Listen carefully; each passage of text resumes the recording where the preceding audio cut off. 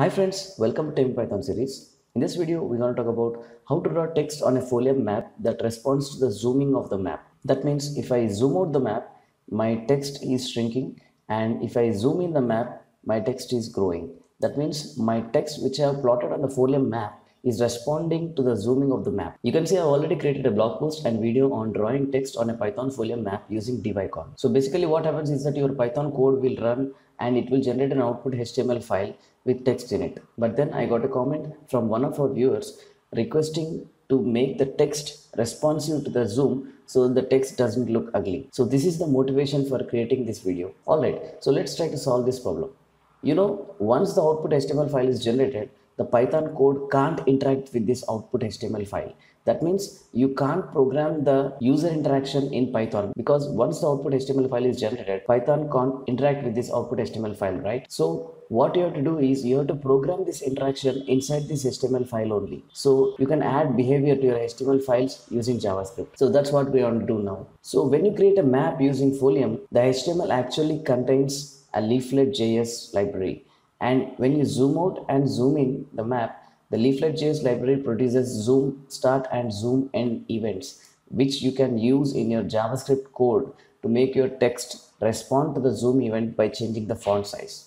So in order to understand how we are going to write JavaScript in this output HTML file, let's try to run the code we have created in the previous video and previous blog post. If you did not watch the previous video on drawing text on folium maps, I will leave the link of that video in the description, so you can check out that video first and then check this video out. So I'm just copying the code from the previous example. So I'll just copy this and I'm going to take a blank folder.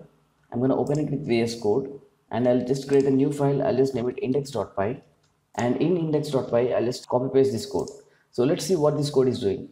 It's just importing the folium library, and then it is creating a map object, and on the map object it is creating a marker, and I'm specifying the location of the marker, and I'm telling that the marker should have a pop-up if I just hover over the marker, and then I'm telling that the marker has an icon, and this icon is the div icon, and this icon is the text which is being displayed in place of a marker. So this is how you create text on map. You just create a marker, but you say that the icon is actually a text, a HTML text. And then you add this marker to the map object. And once your map object with the required text on it is created, we are injecting HTML into the map actually. Here you can see, while creating the text on the folium map, I have given a class called map text. So what happens is that each text element which I am plotting on this map will be given a class name called map text. So what I'm doing here is that I'm styling all the text elements by the class name. So you're telling that all the text elements having the map text should have these styling properties. I'm telling that the color is red, the font size is large. So this way, by injecting HTML, we are controlling the styling of the plotted text.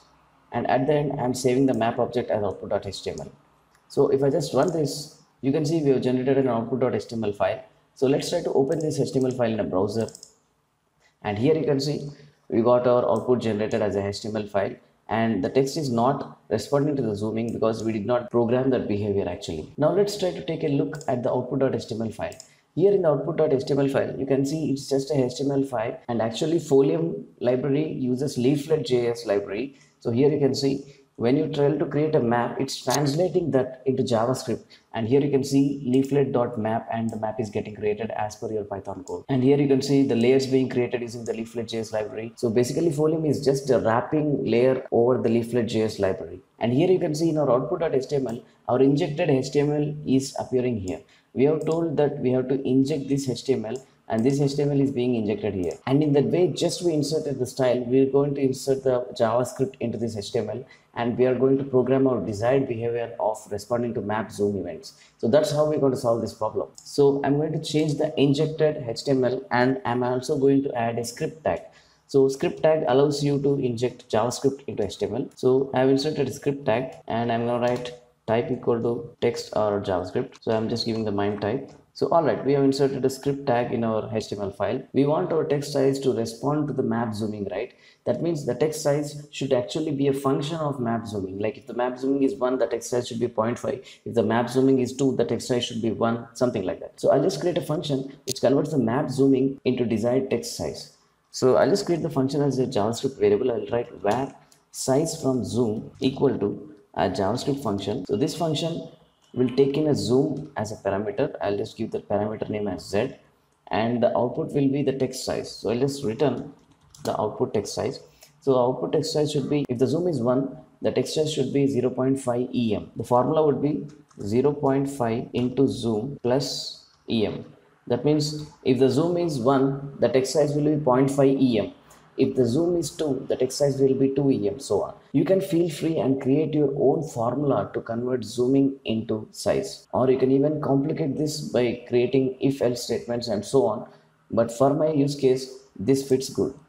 And now let's try to use the leaflet.js emitted events upon map zooming and attach an event listener that responds to the map zooming. If the map is actually a variable, and let's try to think that the variable name is map object in JavaScript. So let's try to think that the map is in a variable called map object, right? So to listen to the event of this map object, I'll just write map object.on, and I want to listen to the zoom end event.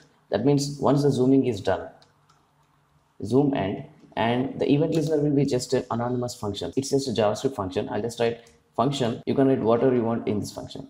So this is how I can hook to the zoom end event of this map object. So let me try to recap it again. If the map is stored as a JavaScript variable called map object, you can write map object.on zoom end. That means you are hooking up a listener to this event of the map object. So upon changing of the zoom, you can write a function that can respond to this zoom, right? Alright, so let's try to define our function now. In our function, first let's try to get the map zooming. Let's try to create a variable called map zoom, and map zoom equal to the map object dot get zoom. So this is the leaflet.js function which can be used to get the zooming level of the map object. So I got the map zoom, and now I have to convert this map zoom into a text size, right? Where text size equal to size from zoom of the map zoom. So now I converted the map zooming into the text size. So now I have to just set the font size of the text elements on the map, right? So I'm going to just use the jQuery selector.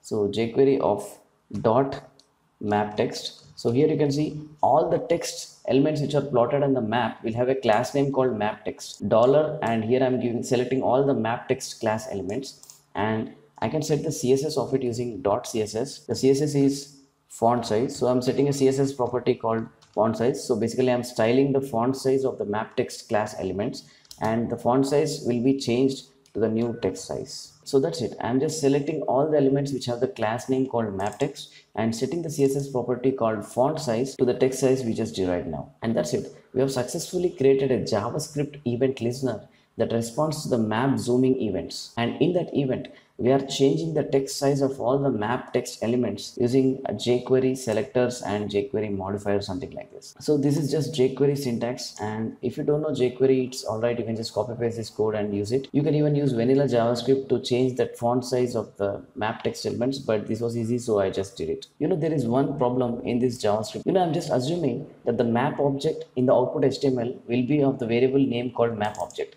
but it's actually not true. If I see the output.html, you can see the map object is created with a variable name something like this.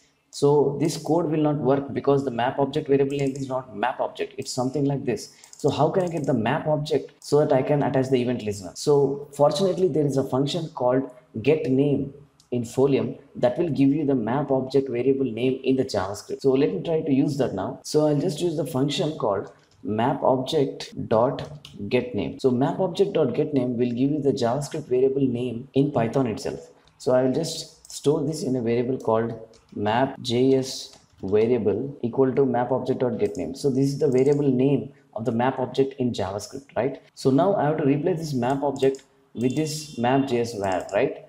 So I'll just create a placeholder like thing here. I'll just surround this map object with brackets, and then I'll replace this string to replace this map object with our map.js var. So what's happening is that I'm replacing this map object placeholder with the actual map.js variable. So the map variable name in the JavaScript.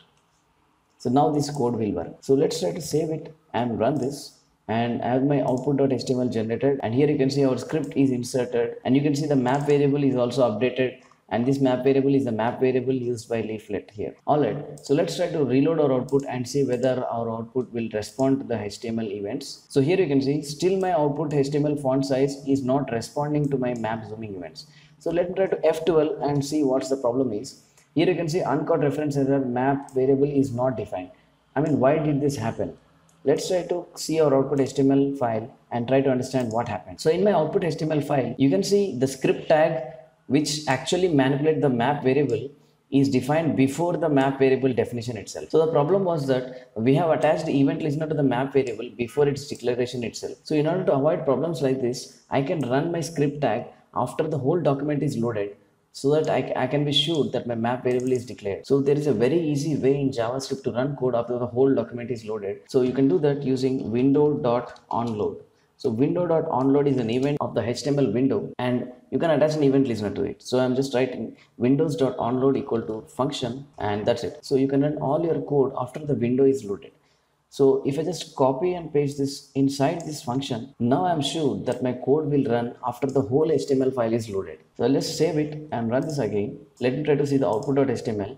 And here you can see upon window loading, I'm running this code. That means I'm sure that my map variable will be created, and after that I'm running this code. So let me try to reload my output. And if I just zoom in, you can see my text size is being increased. And if I'm zooming out, my text size is being reduced. So one more problem is that I'm getting an initial font size which is not obeying the zoom formula. So if I just zoom out and zoom in, the text size is not the same, because the initial text size was not created using the zoom formula. It was just by keeping the font size as large. So I just want the initial text size to also obey the zoom formula. Instead of setting the text size upon the zoom events, I'll just initialize the text size also based upon the zoom formula of the map. So that I can do in the window.onload. So in order to change the text size just upon window loading, I can run some code here that will initialize the text font size. So what I'll do is that I will extract all this function into a new variable so that I can reuse it again. I'll just cut this here and I'll create a variable called var update text sizes, and this will be a function, and this function will update the text size based upon the map zooming, and I'll just give this function as the zoom end listener. I'll call the same function after the window loading. So what I'm doing is that just upon window loading, I'm updating the text size. I'm also saying that upon the zoom end event of the map object, update the text sizes. So now I'll just save it and run this. And if I just reload my output file, you can see the text size is initialized as per our requirement. So that's it, guys. Just by adding a few lines of JavaScript, I was able to add a powerful functionality of responsive font sizes in my folium map. You can see I've created a blog post on drawing text on Python folium maps using DivIcon. This blog post has the previous example where the text does not respond to the zooming, and I've also created a new section in this blog post where I explain how the text can react to the map zooming by adding a new script tag inside the injected HTML. So you can copy paste this code and practice it for yourself. So please be sure to check out the link of this blog post in the description of this video. Hope you like this video, guys. Thank you for watching.